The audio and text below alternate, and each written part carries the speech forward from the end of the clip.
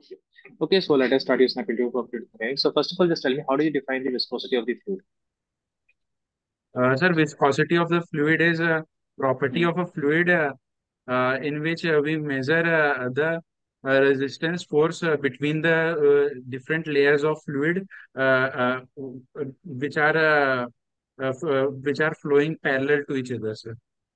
Which are flowing parallel to each other. Okay. And what is okay.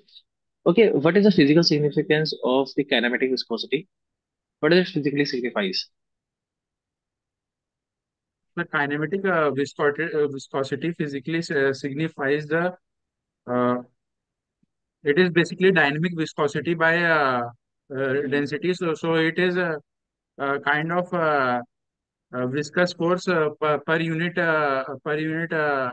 density of uh, No, that is the density of mathematical formula. That is the mathematical formula. I just want to know that what does it physically signifies? physically signifies. Hmm. Sir, sir, it physically signifies like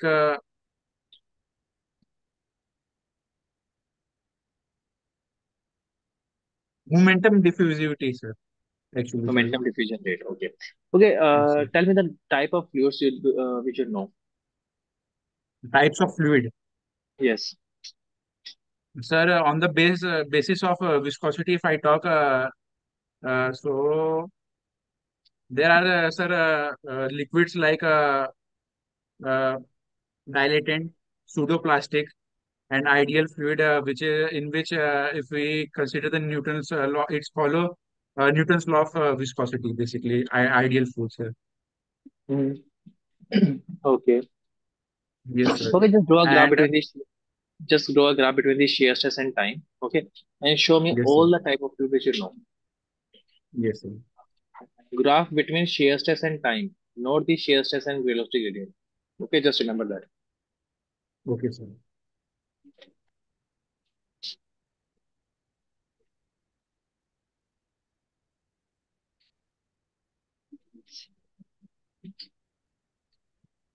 Okay.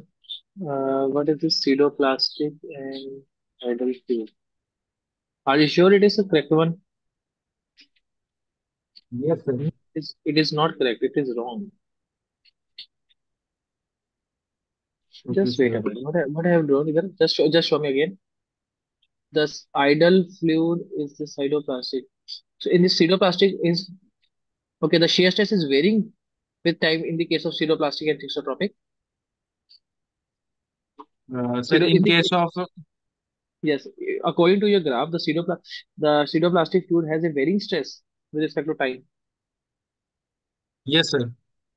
Okay, okay, it is wrong. It is not correct. Okay, so just define me. What is cavitation phenomena? Cavitation, sir.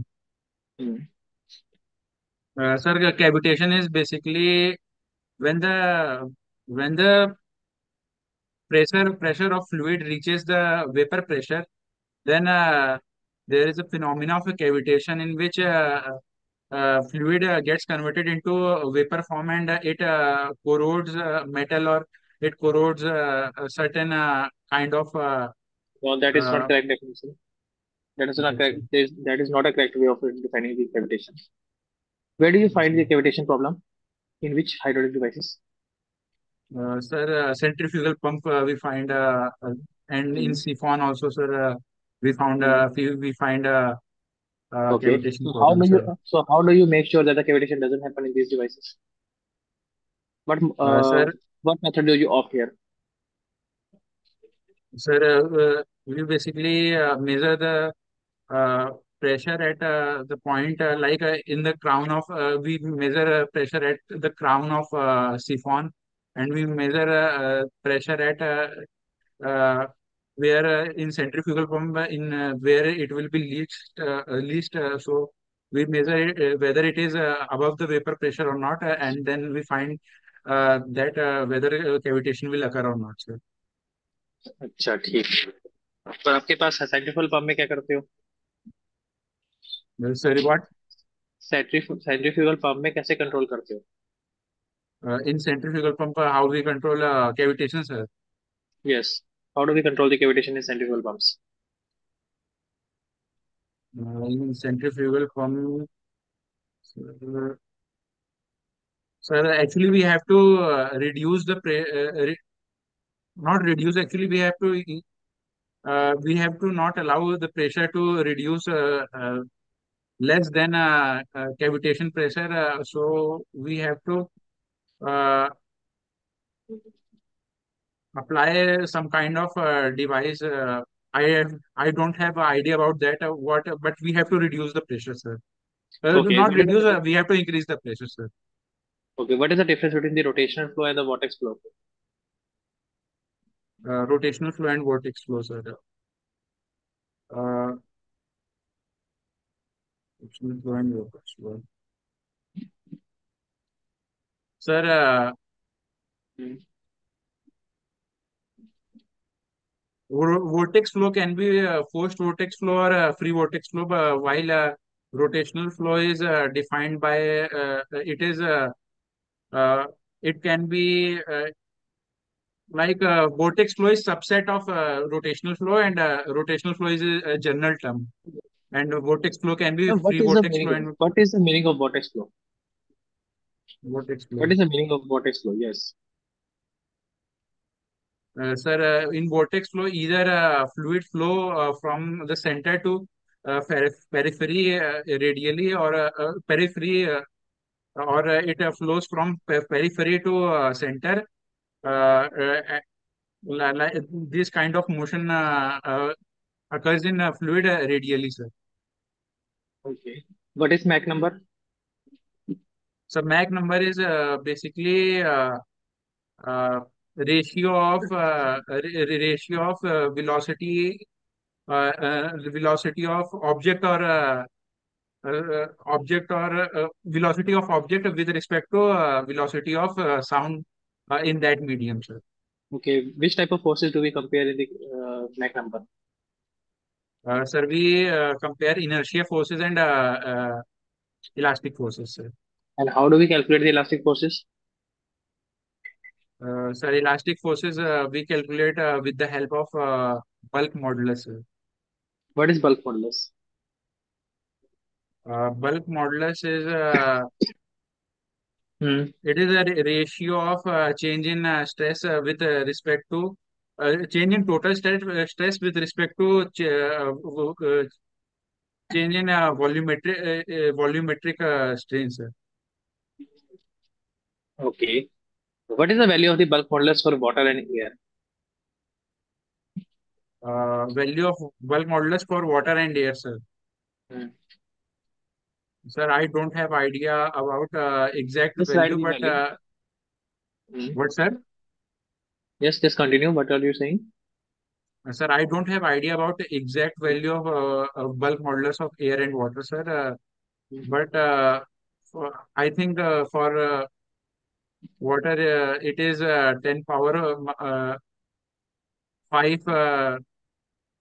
Okay, let just write the value of the bulk modulus.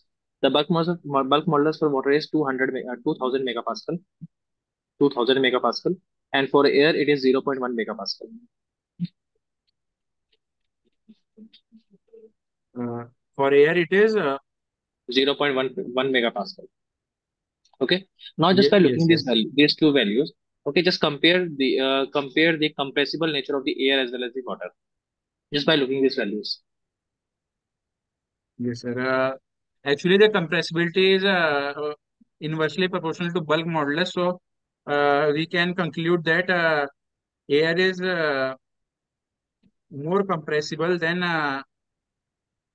water, sir. By how many times? Com-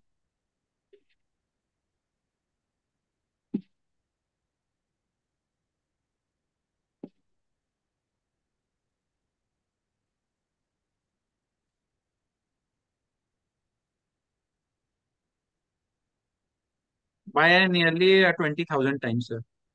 by nearly 20,000 times. That is okay. Okay, why do the major losses? Why do the major losses and minor losses occur in pipe? Uh, are separate in pipes, sir. Yes, why do these losses occurs in pipe? This this so like major losses generally occurs due to contraction of pipe or or it occurs due to like if our pipe section of pipe uh, area of our section of pipe increases increases or it decreases, then major losses occur. Or minor losses occurs when there is uh, some like our the flow is flowing through the fillet or rounded corners, then minor losses occur. So Okay, just repeat the major losses part. Why do the major losses occur? due to sudden contraction or sudden expansion of the Okay. Okay. cross section area of Okay, that is okay. Okay, Gopesh, let me provide my feedback. See, see, first of all, you are going for ISRO, but your concepts related to the fluid mechanics are not so much clear. Okay. Uh, yes, from the starting of the snap interview, okay, regarding the questions of viscosity and the last question related to the pipes, the answer which you have given me is not correct. It is incorrect here. Okay, let me tell you. When I've told you that what is the graph between the shear stress and time, in that case, first of all, just understand how on which parameter the viscosity depends upon. Okay, so first of all, you have to understand the viscosity depends upon the velocity gradient, time, and temperature. So specifically, the viscosity is varying with time only for the thixotropic and rheotropic, and for other fluids, it is not varying with the time. Okay, so whenever you are plotting the graph between the shear stress and time, in that case, only variation will be of the thixotropic and the rheotropic fluid is there. Okay, for the Newtonian, dilated, and the pseudoplastic fluid, there will be no variation. Okay, that you have to understand. yes, Now sir. just see, when I've asked you regarding the what is the meaning of cavitation? See, first of all, the cavitation is a phenomena when the fluid flows through the variable pressure region. Actually, what happens when the fluid flows through the low pressure region and when the value of the pressure of the liquid falls below the vapor pressure, it suddenly start boiling. Okay, and once the boiling start, the formation will take place. And now what happens? These formation of the bubbles which are forming here, they are continuously flowing with the liquid. And when the bubbles reaches the high pressure region, in that case, the bursting of the bubble take place. Okay, and due to the bursting, high pressure wave generate in the system, which can damage the entire system. Okay, there can be mechanical damage in the system here. So this entire phenomena, that is from the beginning of the boiling phenomena to the bursting of the bubble, this entire phenomena is known as the cavitation. And it can take place in the siphon, turbines, and the pumps. So basically, the centrifugal pumps and passage is provided to make sure that the cavitation doesn't happen. Okay, so the NPS topic is very, very important. You can't skip that particular topic. So just revise that, just study what is the meaning of NPSH and how do we make sure that the available NPSH is more than the required NPSH to avoid the cavitation. That is very, very important. Okay. And when I have told you that what is the difference between the vortex flow and the rotational flow. So see, vortex flow simply means the rotating mass of the fluid. So whenever the fluid is rotating, that means it is the vortex flow. Okay. Now, what is the meaning of rotational flow? When the fluid particle is rotating about its own center of gravity. Okay, that means the fluid is rotational in nature. Whenever the fluid is not rotating about its own axis, it is known as a irrotational flow. Okay. And when I've asked you that what is that, why do the major losses and the minor losses occur in the pipe? So first of all, just see the minor losses are occurring due to the disturbance in the streamlines, which can take place due to the sudden contraction, sudden expansion, bends in the tubes, okay, or any type of disturbance is present in the pipe. There will always be a minor losses.